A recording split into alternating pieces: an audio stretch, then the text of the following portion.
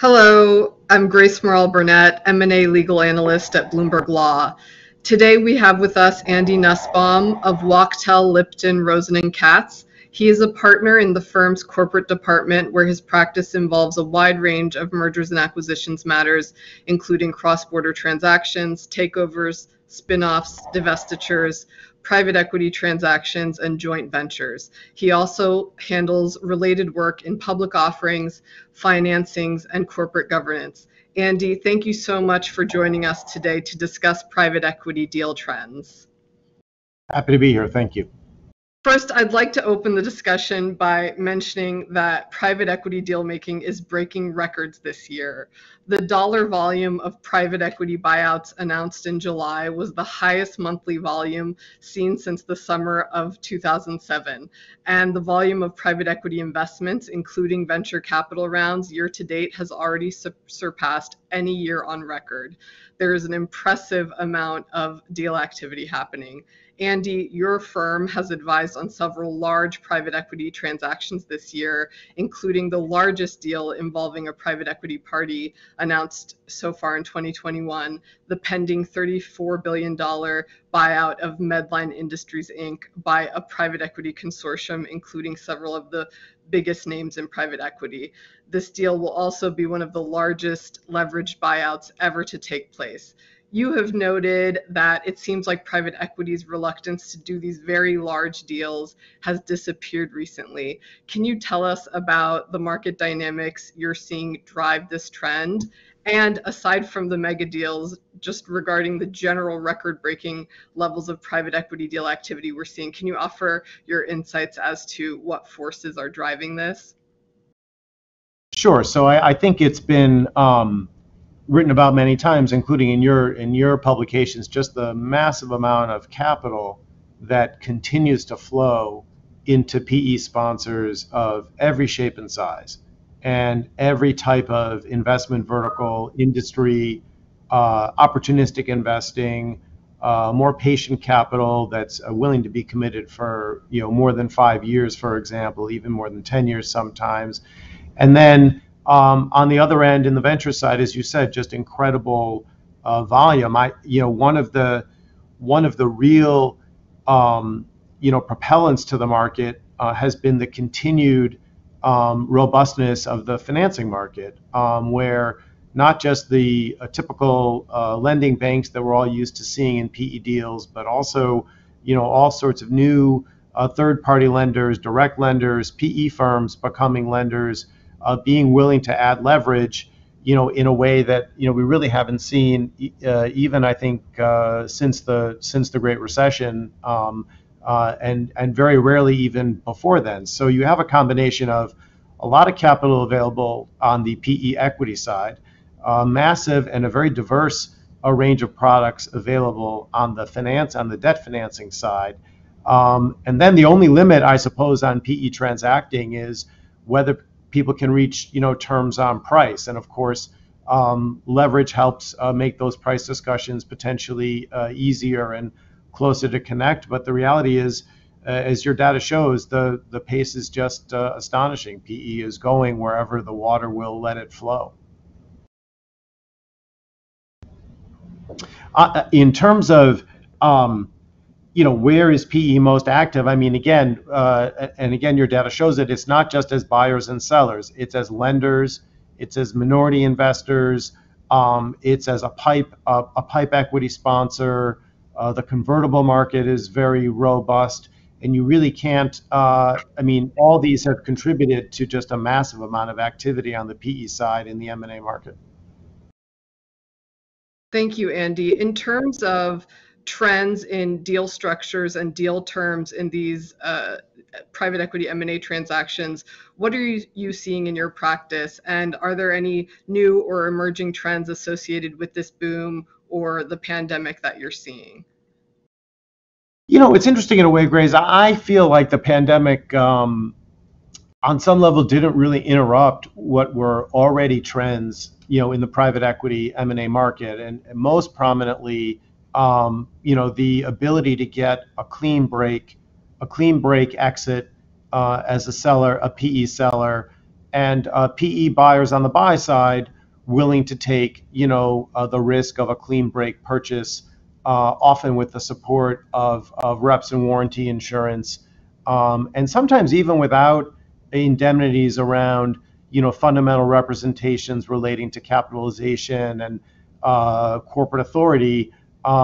Really, the trend of PE deals, both on the buy side and the sell side, to look more and more like a public company M&A transaction. And I don't think the pandemic has really disrupted that. If anything, I think it may have accelerated it because, the desire of PE to be transacting has not reduced, and sellers at the same time have become more reluctant to take incremental transaction risk, and the deals that got renegotiated or that got terminated in the context of the pandemic, I think, reminded sellers that, the boilerplate, the boilerplate never matters until it does.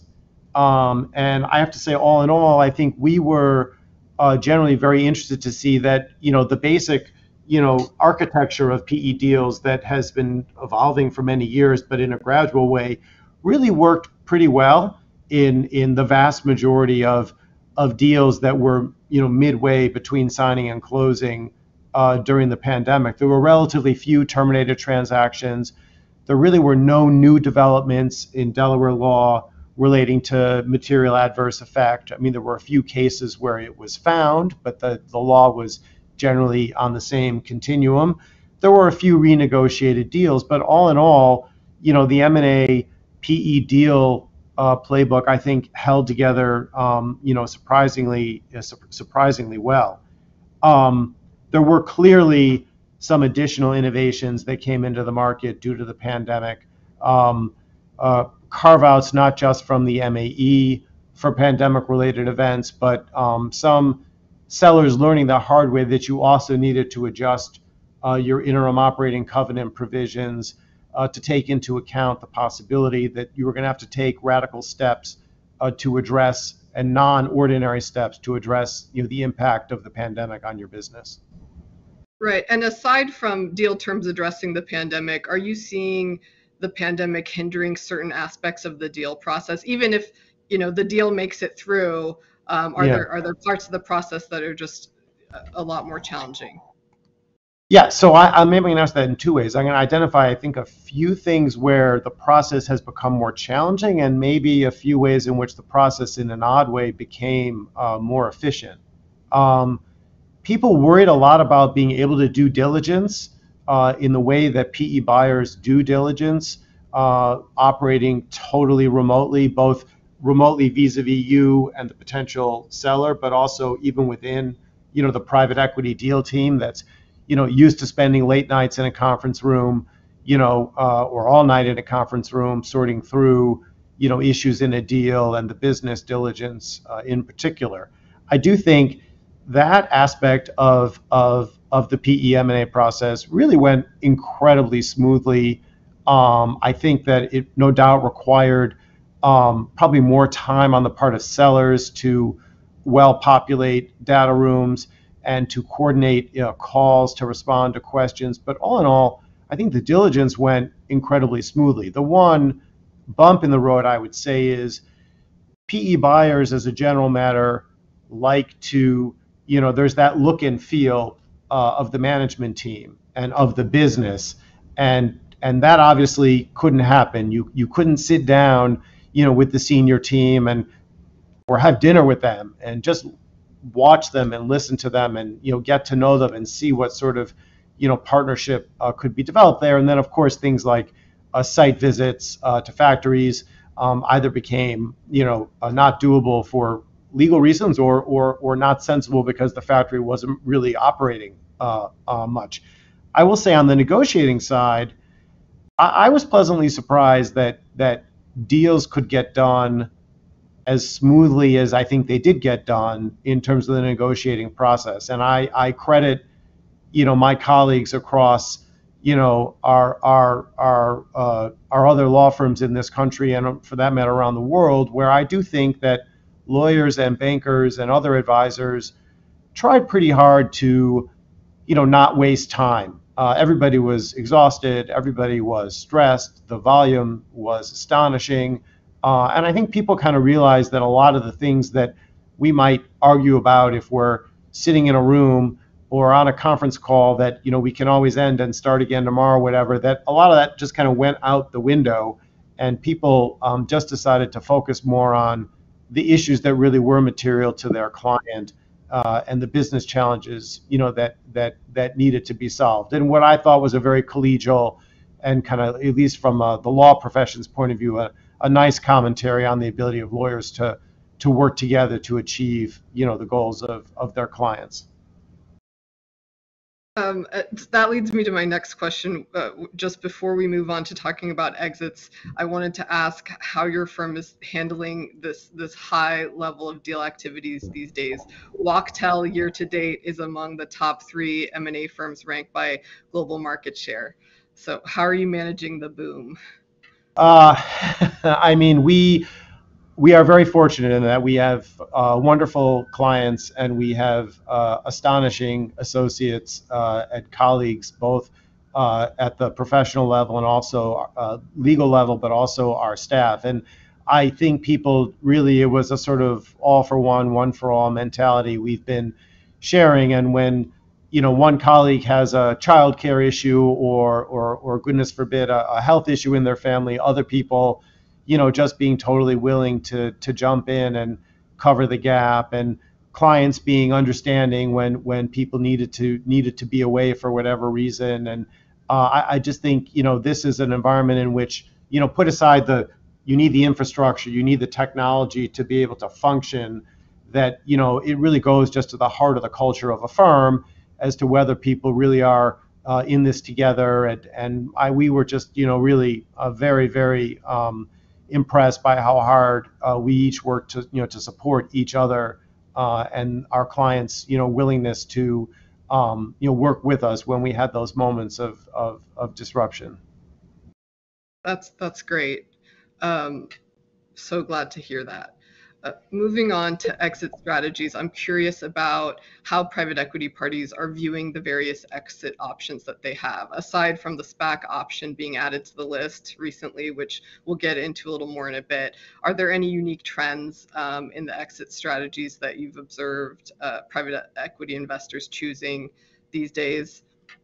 Yeah, so I think that I'm not sure it's unique, but I would say that we are seeing more and more of the Swedish smorgasbord sort of approach to exits, in that PE firms really want to pursue every possible avenue. The market is so robust, and whether it's selling to another PE firm, or it's taking on a minority investment in the business to get out some value now, but retain, the bulk of the company, or the IPO markets, particularly, which obviously open and shut with, quite rapid, with limited notice and at a quite rapid pace, being ready to do an IPO so that when the window is open, you might well go that route. And I'm thinking back to a deal we did last July, representing a strategic buyer, acquiring a business from a group of PE firms for a few $1 billion.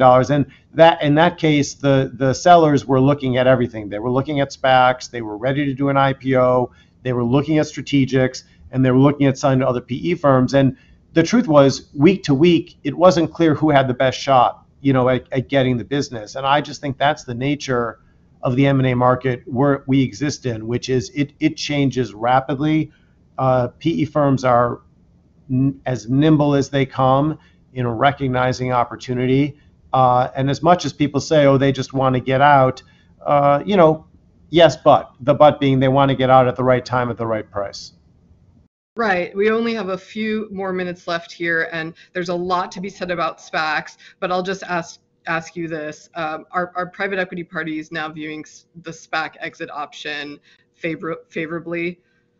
So, I think that they view it as they always have, which is they're not sure it's the best idea, but they're also not sure it's not the right idea. And so we do very often see PE firms poking around at SPACs when they are exiting. I do think it's always kind of interesting to see one financial player be suspicious of another financial player in the market. But I do think that PE sellers tend to recognize the challenges of a SPAC deal in the same way they recognize the potential challenges of an IPO listing, which isn't a full exit and is subject to market volatility in a way that SPACs are not always, and likewise the risks of selling to a sponsor where you may have regulatory issues. But I think SPACs are still very much on the table. Great. And looking to the future, Andy, do you think this level of private equity deal activity can be sustained? Do you see it slowing down anytime soon? And looking at the legal and regulatory landscape, do you see any challenges ahead that could potentially slow this all down? Right. So I've been wrong on this, pretty much every time I've been asked about what's going to happen next, which is I for years have been saying this volume is just not sustainable. I mean, I continue to believe that. But the data would tell you otherwise. And even looking at recent announcements in the last couple of weeks, several $5 billion plus PE transactions, out there. I'm sure that means there are others underway. I think what could really hurt the market would be, a tightening of the finance market, a little less about rate, because rates could go up and still be extremely favorable historically.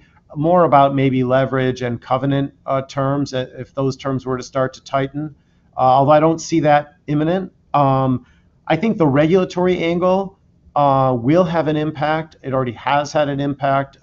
It is an impact in particular for strategics, obviously, and that may limit the window of strategic buyers that PE firms can look to when they're exiting, because while strategics may be willing to take a lot of the regulatory risk, at the end of the day, those are terms you never want to have to trigger. You don't really want the break fee. You want the deal.